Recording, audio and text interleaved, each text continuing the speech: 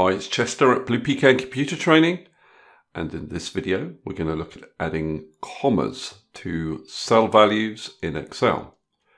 We're going to look at various different scenarios, starting with adding a comma to the beginning of cell text, adding a comma to the end of cell text, adding comma between words, adding a comma after X number of characters, adding a comma before the first numeric character, adding a comma before the first text character, looking at comma separated format, and how do you return a number with comma separated format within a formula, and then last of all, looking at the text join function. Now, because I'm covering quite a lot in this video, I will leave a table of contents in the description of the video. So let's start at the beginning. Comma at beginning of cell text. So there's two ways we can do this. First way is with a formula. So what I'm going to do is I'm going to concatenate the product ID with a comma. So I say equals, and in quotation marks, I put my comma, then I put an ampersand, and then I click in the cell that I want to prefix with a comma. And then if I copy that down, you can see each of the product IDs now starts with a comma. Now you can actually do this without a formula. If I take this value here and copy it, and then I'm going to type a comma in and paste the value in, and then I'm going to use flash fill. And the way you can do that is go up to the data tab on your ribbon, click on this flash fill button, and that will copy that pattern of characters down the rest of the column for you. The advantage of using a formula is if I made a change to one of the product IDs, it would automatically update, whereas flash fill ignores the change. Now, how do you put a comma at the end of cell text? It's very similar. What I would do is concatenate the product ID using the ampersand after that cell reference with a comma, and the comma again goes in quotation marks. If I copy that down, I'll work for the rest of the product IDs. I can also use flash fill. If I copy this, put a comma at the end, and there is a shortcut key for flash fill, Control E. You can see that works. Okay, let's move on to the next example. Comma between words. We want a comma between these names, and I would use substitute for this example. Substitute replaces existing text with new text in a text string. First argument is text, so where's the text you want to substitute characters in? That's our name, comma. Old text, what are you looking to replace? Well, I'm looking to replace the spaces, or the space in each of the names. New text, what are you going to replace the space with? We could just put a comma, but I'm going to put a comma and a space. Instance number we don't need to use because we want to replace all instances of a space. I close the bracket, press enter, copy this down. You can see it puts a comma between each name. Now you may have an example where the first name and the last name are in separate cells and you want to join them together in one cell with a comma in between. We're going to have last name, comma, first name. So I'm going to write a formula for this, and I'm going to say equals this cell here, concatenated, and I'm using the ampersand symbol for that, with a comma and a space, then concatenated with the first name. If I press enter, that's exactly what I get. In this example, we want to put a comma at a specific position within the product IDs. We want to place the comma in position 5, so after 4 characters. And the easiest way to do this is to use the replace function. So old text is the text that you're going to put a comma in. Start number is the position where you'd like your comma, so I'll say 5. Number of characters, well, that's asking the number of characters that you want to replace. Now, we don't actually want to replace any characters within the product ID, so we put a 0 in, and our new text is going to be a comma. So I close my bracket, and you can see it puts the comma in the 5th position. Copy it down, and it does so for the other product IDs. You can also use flash fill. What I would do is copy this product ID, paste it in here, put a comma in the 5th position, select the value that includes the comma, Control E to flash fill, and it does exactly the same thing as our formula does. Now in this example, things are getting slightly more complicated because we want to add a comma before the first numeric character. And the first numeric character is in a different position in each of these product IDs. So the first job is to find the position of the first numeric character. And we can use the search function to achieve this. Search returns the number of the character at which a specific character or text string is first found, reading left to right. It's not case sensitive. Find text. Well, we want to find any numeric character. Now, normally with the search function, you just specify a single find text value, but we want to be able to find any numeric character. So I'm going to create an array of values for my find text argument.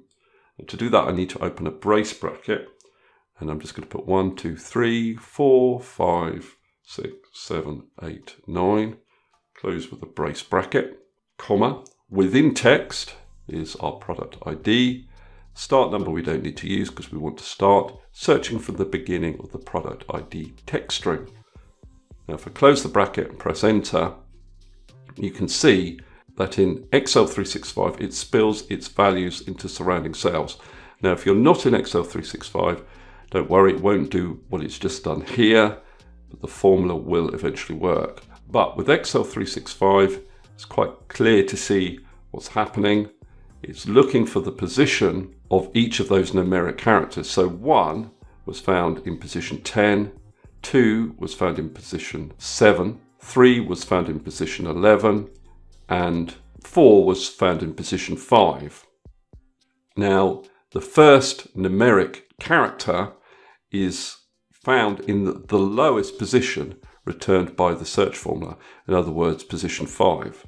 So what I want to do is return the smallest value from this array of values. And I can do that using the min function. So I'm going to put this search formula within the min function. You can see that it actually returns an error, and that's because search returns some errors in its results. So to deal with those errors, I'm going to put search within IFERROR. And IFERROR will allow me to mask those value errors with an empty text string. The second argument for IFERROR is value IFERROR, and I'm going to say that's an empty text string. Need 2 close brackets at the end, press enter, and it returns position 5. And if you look in this product ID, the first numeric character is in position 5. If I copy this down, it does the same calculation on each of these other product IDs. So the next step is to use the replace function. So the first argument in the replace function is old text. This is the old text that I want to do some replacing in, comma. The start number is returned by the formula that we already have in this formula, comma. The number of characters we want to replace is 0. We don't want to replace any of the characters that are already there in the product ID, but in this 5th position, we want to put some new text, which is going to be a comma. And then I close the bracket at the end, press enter, and you can see that it's put a comma before the first numeric character in each of these product IDs. Now it works until you get a product ID that doesn't have a numeric character, and then you get the value error. So I can put the whole thing within the IFERROR function, using that function twice in this formula now. So value is my existing formula, comma. Value IFERROR will be the original product ID. Copy this down. And I no longer get that value error where we don't have a numeric character. Okay, in this example, we want to place a comma before the first text character in the product ID. Now, the formula to find the position of the first text character is even more involved than the last example I gave you. And I have created a video to explain how this formula works. I'll leave a link to that video down in the description of this video It took about 11 minutes to explain, so I don't really want to do that again here. So now I have the position of the first text character. I can use the replace function again. So old text is my product ID. My start number is returned by this formula, comma. Number of characters I want to replace is 0 again, comma. New text is my comma. Scroll over a little bit so you can see it. Press enter. And now you can see it puts a comma before the first text character in each of these product IDs, except where there are no text characters, I get an NA error. So I can use IFNA to mask the error. And if there is an NA error, I want to return the original product ID. Copy this down and I get rid of the NA error. Now in this example, I want to apply comma style formatting to these numbers. And to do that, I'm just going to select the numbers. And the easiest way to do that is to use this comma style button upon the home tab of your ribbon. And you can see it makes the numbers a lot easier to read. The bigger the number, the easier it is to read using this comma style format. If I want to get rid of the decimal places, I can decrease them up here. Just take that format off. Another way of applying that format would be to right click on the cells, go to Format Cells, or Control 1. On your keyboard, go to the number category under the number tab. Use thousand separators here, and you can choose your decimal places there as well. Now, linked to this idea of applying comma style formatting, we want to create a little concatenation formula here that says total quantity sold, colon, and then the result of the sum of these values. So total quantity sold, and then concatenate that with a sum of these quantities sold. And you can see that even though our values over here are correctly formatted, the text string here doesn't apply the correct format to our quantity sold numbers. Now, to get around this, you can use the text function.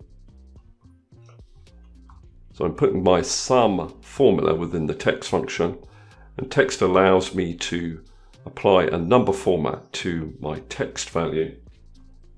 And the format goes in quotation marks, and it would look like this. So hash, comma, hash, hash, 0, close your quotation marks, close your bracket at the end there, and you can see we get a proper format for our quantity sold. Last sheet for this video, just going to look at TEXTJOIN, a function that is available in Excel 365. And what I want to do is I want to get all of this information about Stan into one cell. TEXTJOIN. First argument is delimiter. So what do we want to separate these different values with? Well, we'll say a comma and a space. Ignore empty is the second argument. By default, it does ignore empty cells. We don't have any here, but we can just skip over that argument. And then we can select all the cells that we want to join together, B3 to B7. And if I press enter, you can see it creates one text string with all of those values separated by a comma. Now, if I didn't want a comma between the first and the last name, I could use the substitute function. So text is returned by our TEXTJOIN function. Old text is a comma. New text, what do we want to replace it with? Nothing, an empty text string. And instance number is 1 because we want to replace the first comma only. If I press enter, you can see now I don't have a comma between Stan and Fletcher. Now in the next example, we've got 3 transactions with up to 3 purchases, and I want to combine all purchases into one cell. And I can use TEXTJOIN for this.